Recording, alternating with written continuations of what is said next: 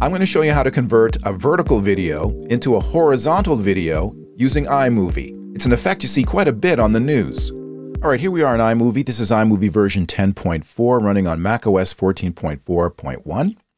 And I've got a standard iMovie project here, and I have a clip in my media browser. This is a vertical video that I shot with my iPhone. I'm going to convert this vertical video into a horizontal video. So the first thing I'm going to do is I'm going to select the video here, and then I'm going to hit the E key to place it on the timeline.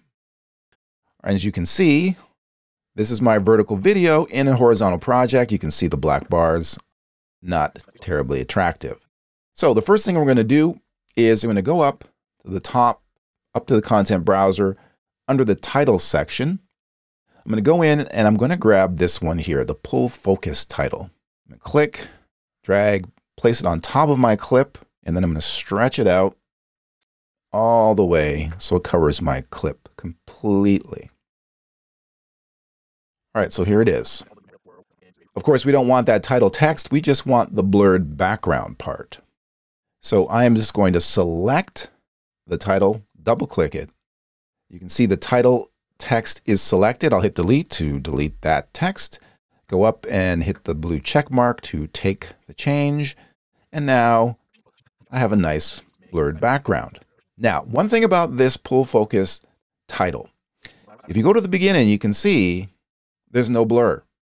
And as I play, the blur fades on. So that can be a bit of an issue.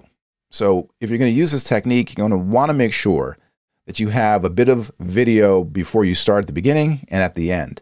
Now, if you don't have a top and tail, a pad, so that this effect can fade in, I'll show you a little trick to get around that.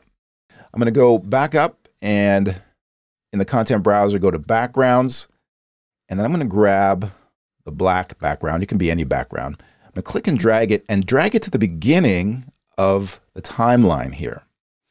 Then I'm going to just click the end here and trim it down to around 1 second or so. I think about 1.2 is the fade. Yeah. So now what I'm going to do is I'm going to grab the title here. I'm going to stretch it out to the beginning of the timeline. So now that fade happens over the black. And I can trim this black part out later when I edit. But if I play this, boom, the clip has the blurred background effect right away.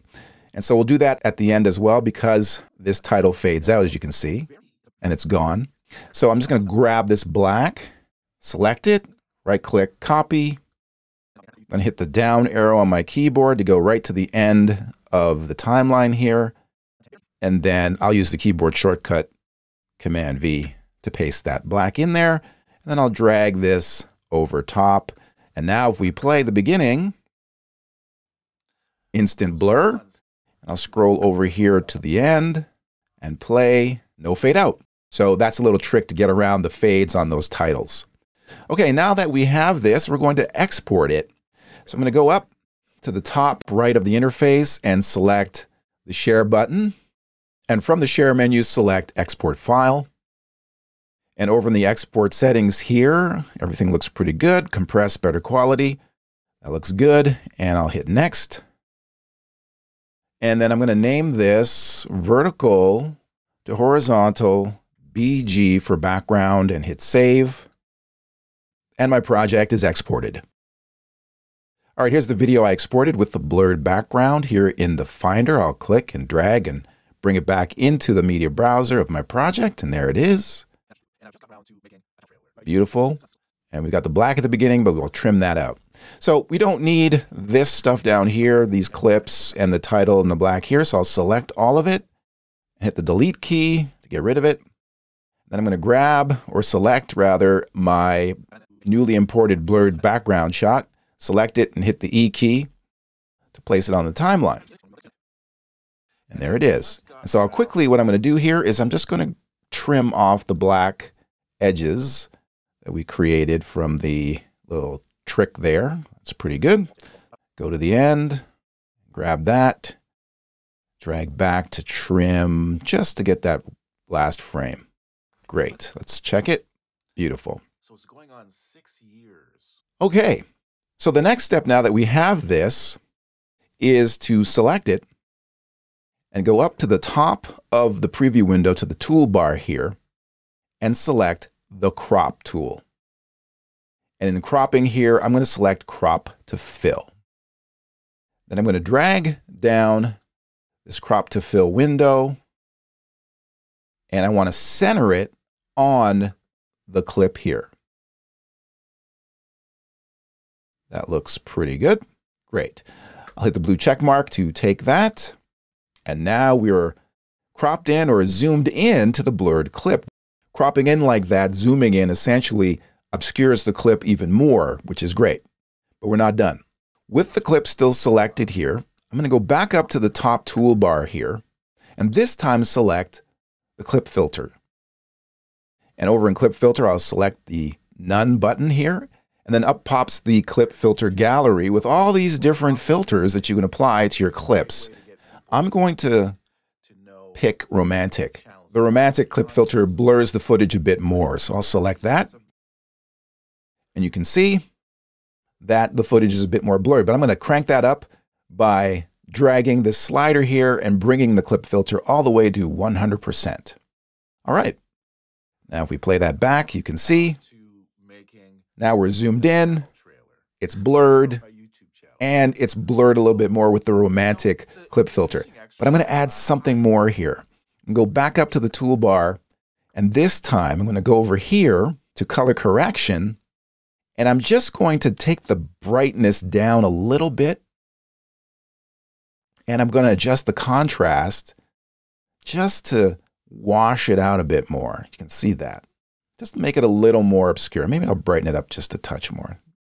All right, now that looks really obscured, which is perfect. So for the last step, I'm going to go back into the media browser and select my vertical video clip here.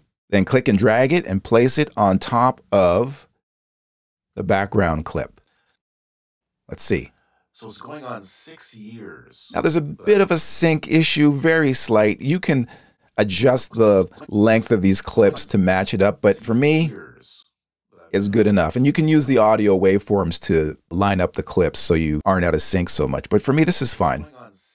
But I have double audio. I don't want that. So I'm going to select the background clip again, go back up to the top toolbar and select the volume button. And then over here, I'm going to click on this little speaker to mute that clip. All right, let's listen again. So it's going on 6 years that I've been on YouTube. And there it is, a vertical video converted to a horizontal video. And here's the final exported video. So it's going on 6 years that I've been on YouTube, and I've just gotten around to making a channel trailer.